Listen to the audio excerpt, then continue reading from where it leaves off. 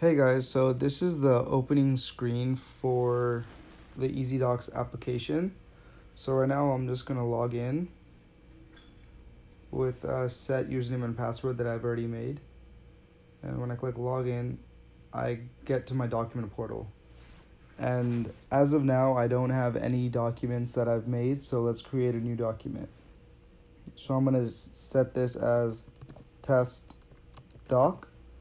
I'll make a password of a simple 1234, 1234, and let's create this. So now I have a test doc, and it says that I am the owner of the document. And if I ever wanted to share this document with someone else, I can always click this share button, and if they click collaborate on their end, they'll be able to put this ID and this password into their portal, and they'll have access to the document as well. But for now, let's get into the editor. So this is what the editor looks like, and you could simply just type whatever you want. So I'll just write I am typing right now. And you have a bunch of like your basic commands that you can do with your regular document editor. You can make it bold, italicize it, underline it, any of that. You can also change the size of this to something maybe bigger. And let's change this color to pink. And then now we can also set it to a different alignment. And actually, let's make this all caps. And now let's just make a quick bulleted list, say number 1.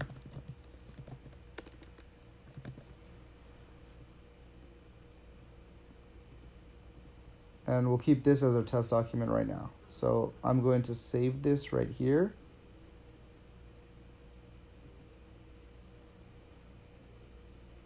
One moment, I'm going to save this right here. And now if I go back, I can always go back to here and it will be here. And another cool thing is that if I do have multiple collaborators, I can click on this button right here and it'll see who is currently on the document right now editing. So as of now, it's only me. That's why it only shows my name. And if I ever wanted to delete the document, I could click this button, and then once I click this, it would actually delete my document itself. And also, if you've noticed that when I click the save button, the last saved title right here changes to a different date. So for example, if I do it again, you can see it's 1206 and it's 1207. If I save it, it says 1207 now. So that's pretty cool. So now I'll be back and I'll come back with the double portal login. So right now we have our other application open as if this was on someone else's computer. And I could also register a user right here, but I actually have another account as well. So I'm just going to log into that right now. And as you can see on this side, there is no documents yet. So if I wanted to share the document from my original login, I could just click share. And on the second page, I can click collaborate. And now I'll be prompted for the document ID and password. So I could just copy and paste the ID from here. And the password from here. And click collaborate. And now it says that I'm a collaborator of TestDoc, while this is the owner right here, logged into Ali, and this is logged into A. Sumar. So now if we go to edit right here, we can see it comes back with whatever I had originally. And now if I go over here, I have access to the original doc on this left side. And also, if you look right here, you can see that I am currently Ali and A. Sumar is this screen right here. And these are the two people that are collaborating on this document right now. So now if I go on this screen right here and I say the right screen is typing this, you see how this left screen changes as well as the right screen. Oops, I had a typo.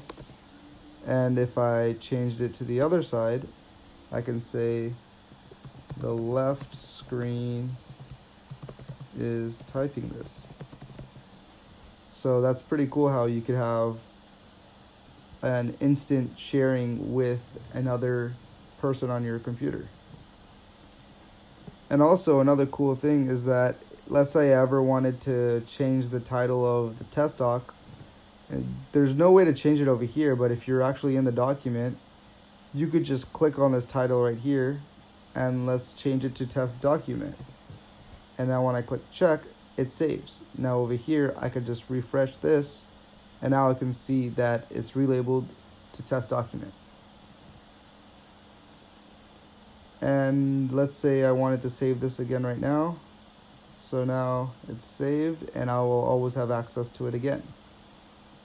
And that's a pretty quick overview of the EasyDocs application that I developed with Electron and React. Thank you.